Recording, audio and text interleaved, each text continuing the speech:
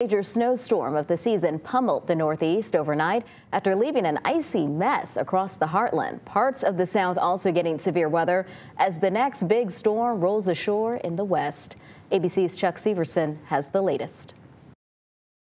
Severe weather from coast to coast affecting 50 million Americans. In the South, a tornado hit Fort Lauderdale, Florida early Saturday evening as a line of storms moved across the Sunshine State.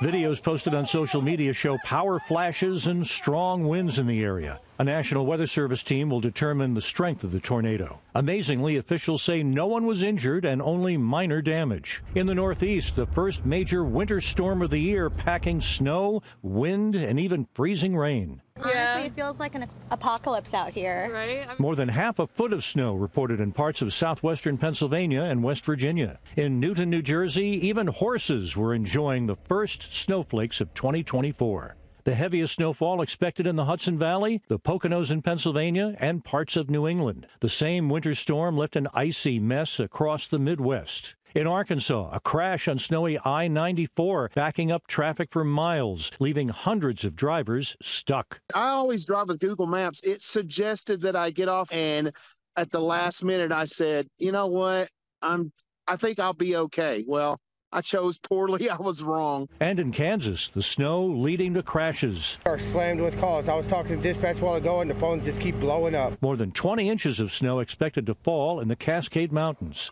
Chuck Sivertsen, ABC News, New York.